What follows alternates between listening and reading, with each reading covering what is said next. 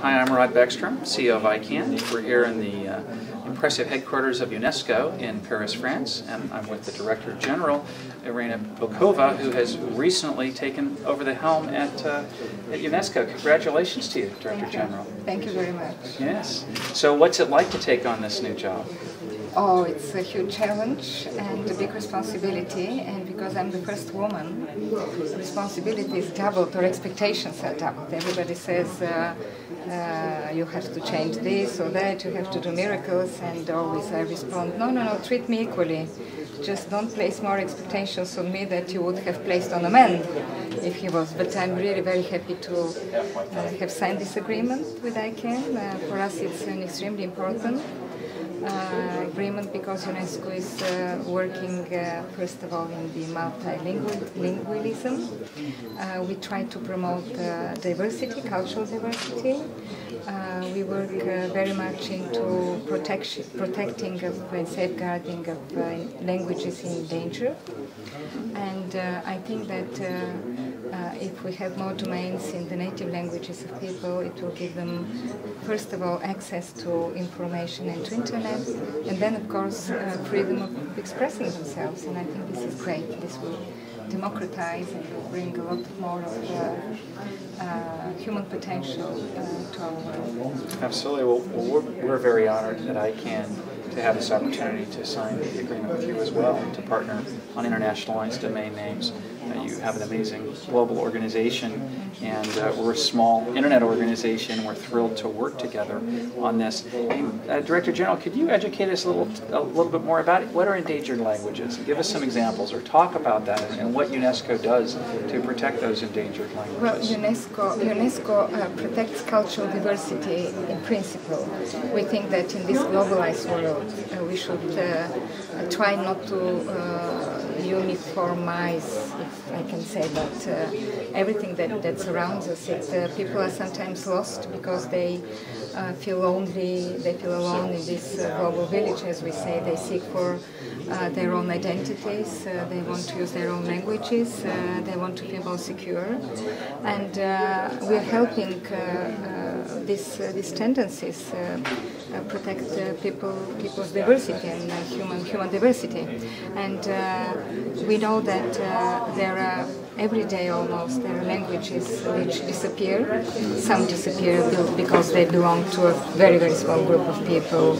And when this group of people is integrated into a bigger community, languages disappear. But sometimes they disappear because they are not protected. They don't have access to a certain script, or because their children are not taught in school in this language.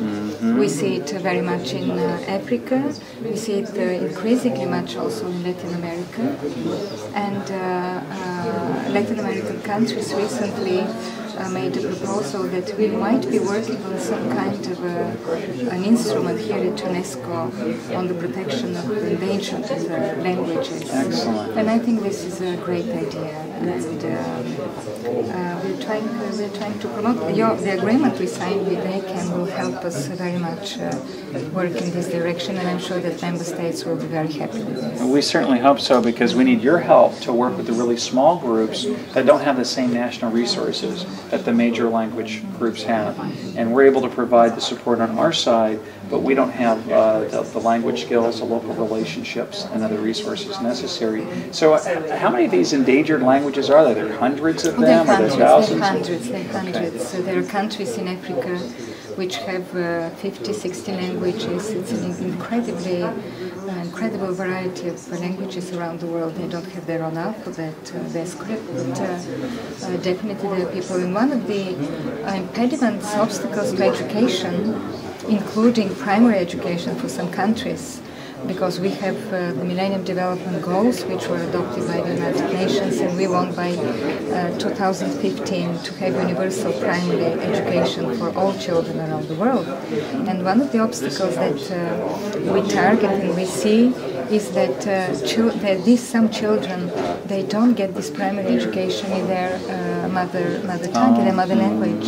So this creates problems. On one side, of course, it's a financial burden on governments, but on the other side, it's a pure psychological also and intellectual obstacles to very many children. Sure.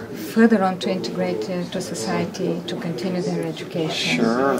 And so we promote either education in both languages, in the mother tongue and the official.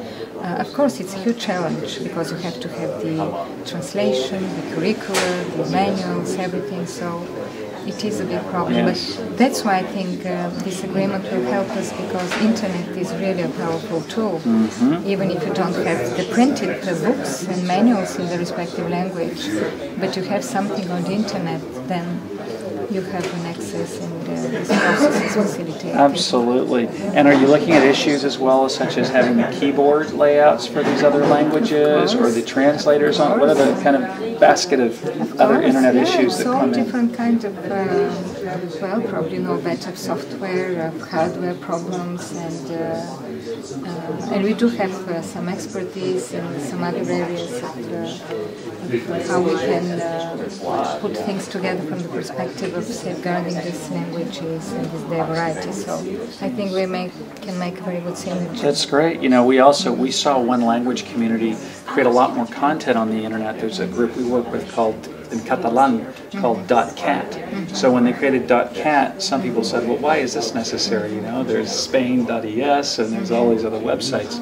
And they said, well, we really want to have a place to bring our literature together and our culture and our language. And it's been like a very special attractor somehow. Apparently a lot of literature and content that's very unique to Catalan has come together, and so it's been a source of pride for those people and helps to preserve their culture and language. So we're very excited about this partnership again, Mr. Director General, so thank you so much. Thank you very much.